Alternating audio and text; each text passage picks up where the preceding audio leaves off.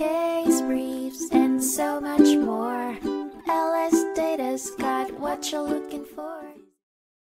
In the quiet Woodlawn Estate subdivision in Kentucky, a battle was waged over the sanctity of neighborhood character and property values in 2018. Keith Gadd, a property owner, found himself the defendant in a suit testing the resolve of this community's restrictive covenants and the elasticity of property use interpretation. Gadd had positioned 2 of his lots in the residential subdivision as short-term vacation hub, a direct contravention of the deed of restrictions. Such usage was deemed not simply a violation, but a commercial exploitation of the residential properties. The community, led by plaintiff Don Hensley, rebuffed this creative endeavor and pursued legal action to uphold the restrictions that characterized their neighborhood. In the initial trial, Gadd's maneuver was indeed found to be in violation of the established restrictions, condemning his venture from a legal standpoint. However, in an unexpected twist, the Court of Appeals later overturned this verdict, signaling a possible win for Gadd.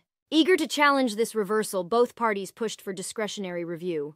Pivoting the legal narrative back towards the plaintiff's side, the majority of the reviewing court opined in favor of Hensley. Justice Van Meter delivered the majority opinion, emphasizing the solidity of restrictive covenants on real property and refuting the Court of Appeals' endorsement of Gadd's business idea. The court concluded that the trial court's original judgment was sound, reversing the Court of Appeals' decision and cementing Hensley's victory.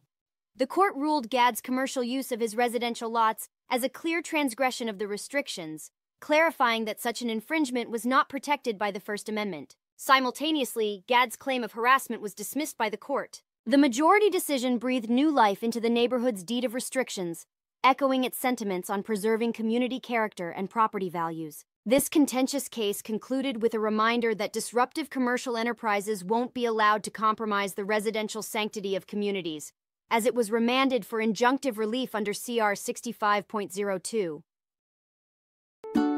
Case briefs, and so much more.